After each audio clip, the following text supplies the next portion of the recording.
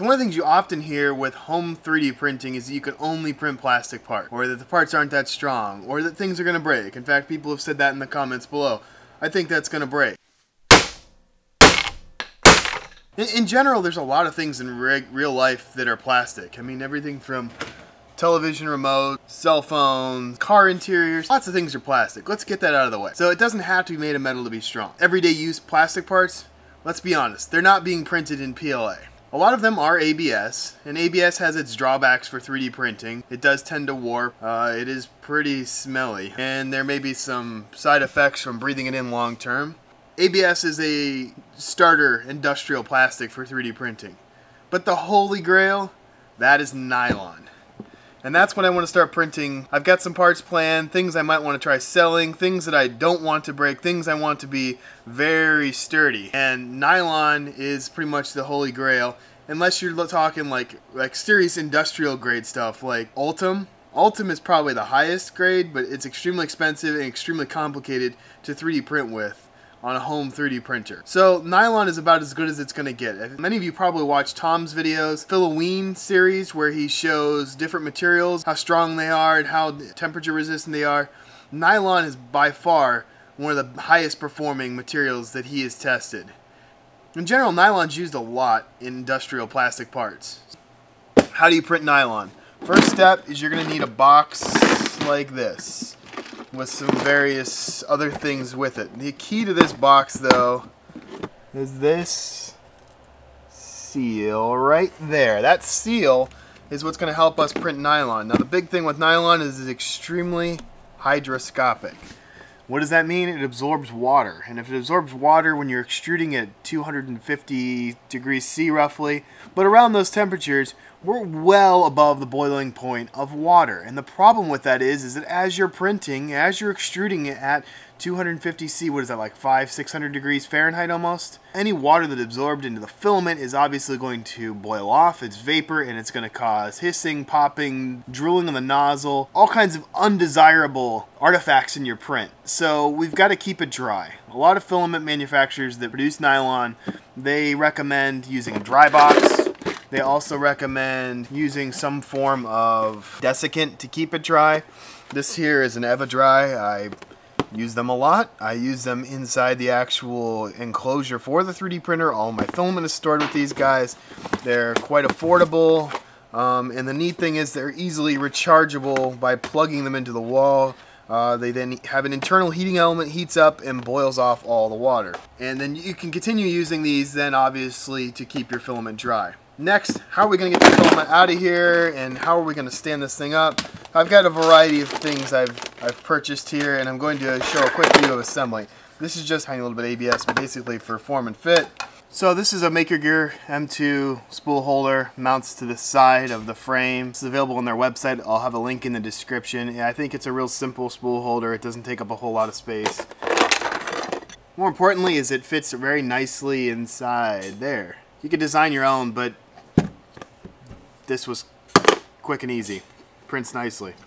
Next, we need a way to get past the filament out of this and get it to the printer. There's this very nice model I found on Thingiverse. Basically a little pass-through. On one side it's got kind of a simple little filament guide with some holes and a nice surface for like a gasket almost. The other side then has a hole that looks like it is designed, and there are links on the Thingiverse page for this. It's got a little O-ring, and this is a push-to-connect fitting, typically used for like airlines and things. So this seals up very well at even very high pressures. Thread this in there, drill some holes, mount this here, mount the guide inside of here, mount the spool holder, seal everything up. And it's going to have a slight lean to it for now.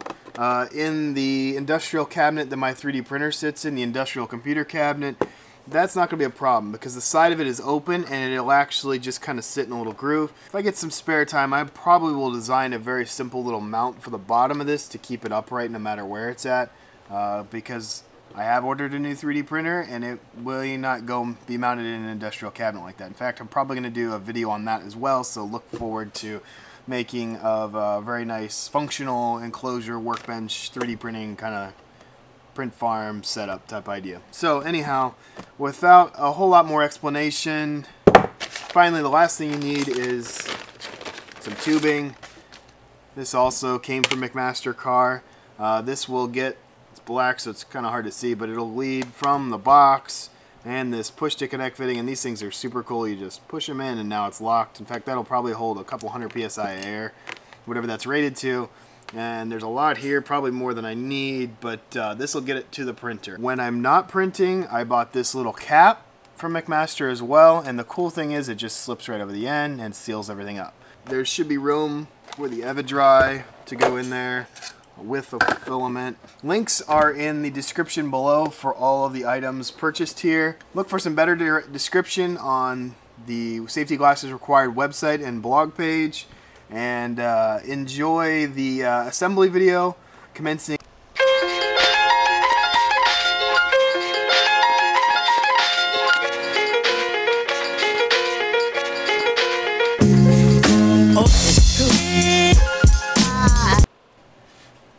So, slight problem.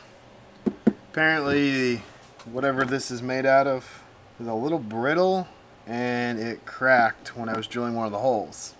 Maybe not the best choice in materials for this. How I was drilling it was not ideal.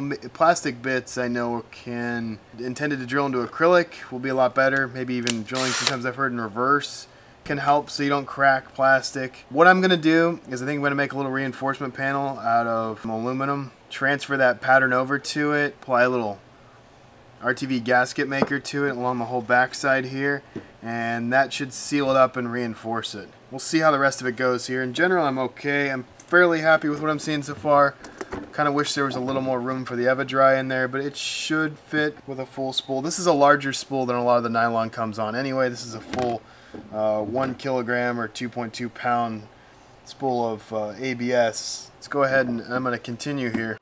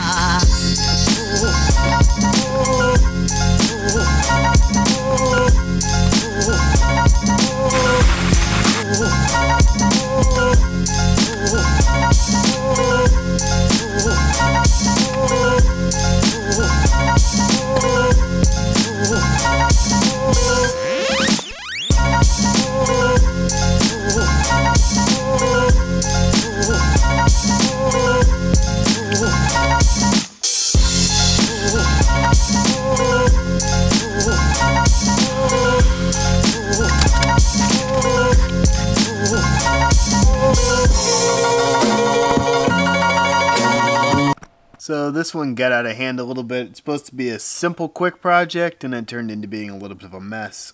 I think it's still going to work. I may revisit it though. At any rate, between cracked plastic and not having the right pipe tap fittings, didn't realize how difficult this was going to be. This is apparently a British pipe thread fitting, and I just thought I could just like force it in like a self-tapping screw into the ABS plastic, but ABS proved tougher than I thought it was going to be, and the hole was just a little bit too small. I didn't design it, so I think the guy who designed it obviously maybe had a British pipe thread tap and could just start that and then work it in from there.